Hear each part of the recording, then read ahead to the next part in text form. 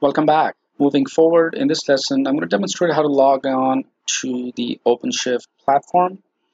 Since in the previous lesson, I've demonstrated how to go about actually creating an account so that you can navigate eventually to the web console and start creating projects. So here we are. And by the way, it takes a little while because there's so much demand of Red Hat OpenShift that it takes about 4 to 5 days before they actually give you the free trial. Okay, so just be aware that there's a backlog of people trying to learn Red Hat OpenShift because it's really a neat product. So let's jump right in. I'm going to demonstrate how to log in by clicking on first you need to navigate to openshift.com, straightforward. Click on login, and this will navigate to the Red Hat account page where you need to enter your username and password, which will allow you to navigate eventually to the web console. So I'm going to demonstrate this quickly in this short lesson. So once you're on the OpenShift online, let's click on login with Red Hat. I'm going to go ahead and enter my login and then password. Once I enter my password, I'm going to click login, and this will bring me to the active subscriptions where I can now open up the web console. Notice the expiration date for the sandbox is also provided, and you have 2 gigabytes of memory and then 2 gigs of hard drive space, and then of course the community plan is free. So this comes with the plan that you've selected or the subscription that you've selected. So I'm going to go ahead and click on Open Web Console. This will open up a new tab and will take us to the dashboard. Congratulations, so you've successfully logged on to the OpenShift online, where you can see all the projects that you currently have. Since you don't have any projects, since this is just the first time you're logging in, there will be no project. You can create a project. Now this dashboard is a little different than the previous dashboard. Since I'm placing this lecture as an update, you will notice a little bit different navigation, but of course the tools are the same. So from the left navigation, and you can see the catalog, the workloads, networking, storage, bills, the administration, and so forth. So let's go ahead and click a new project, or create a new project rather. So I'm going to go ahead and click on create project. Just give it a name. I'm going to say new PHP. I'm going to say PHP project. You can also provide a description, that's optional. And let's click on create.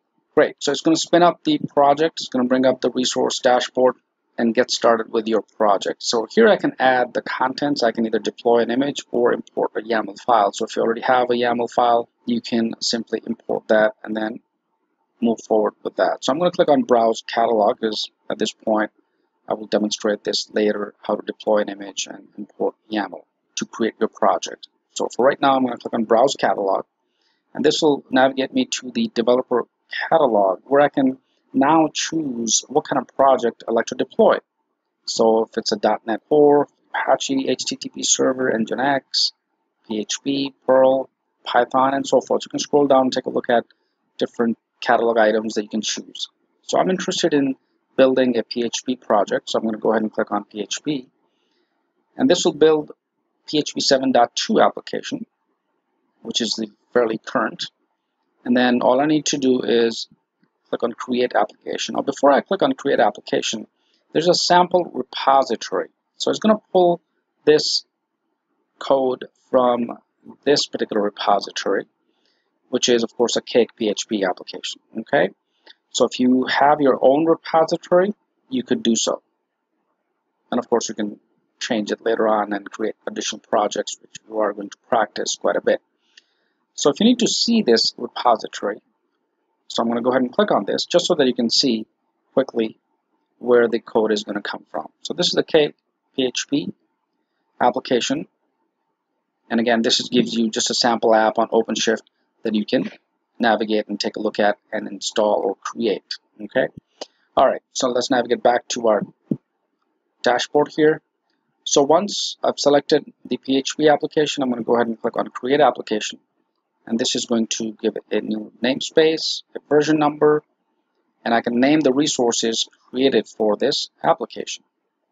And I can, of course, like I mentioned earlier, use my own Git repository, my own code, or I can try a sample as well.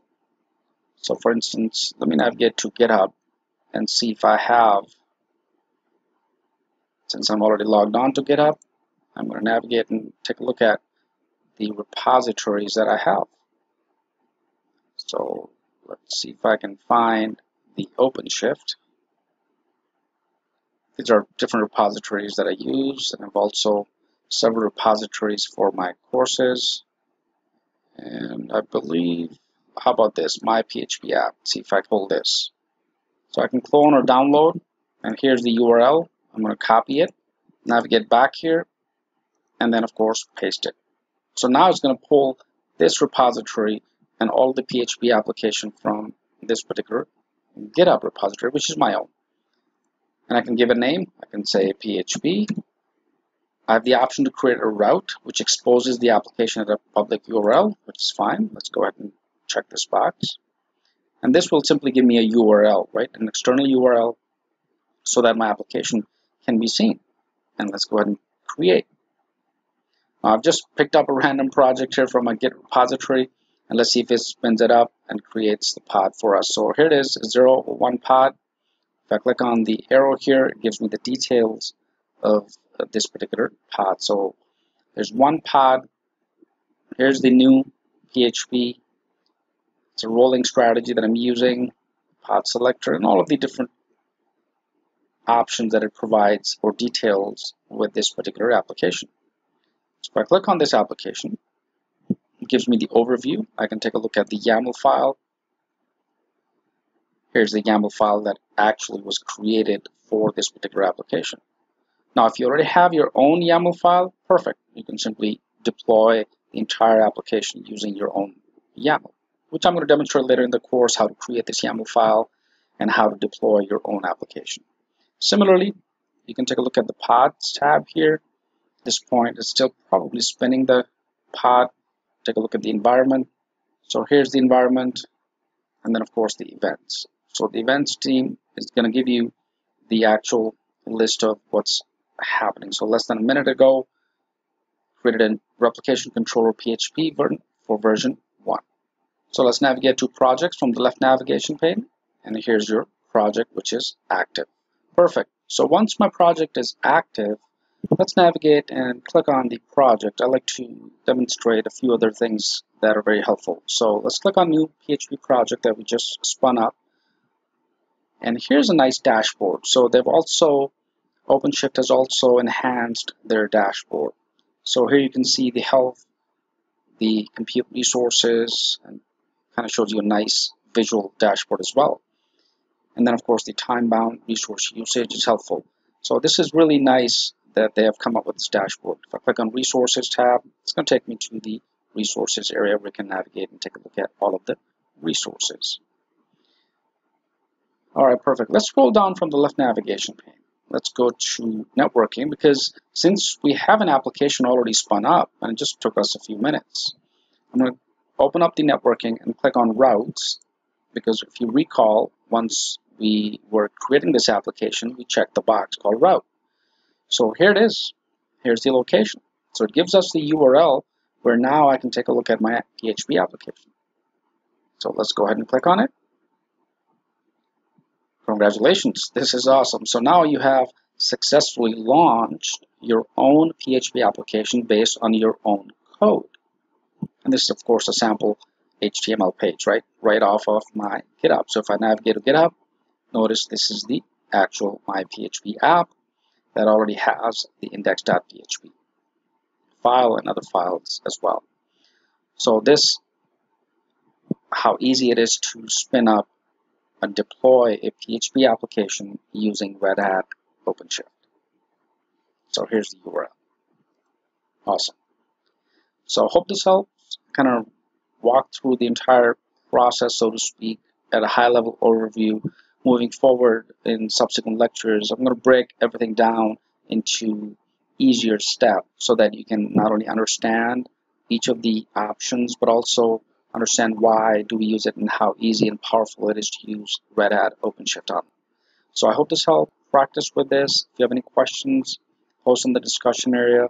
With this, let's move to the next lesson.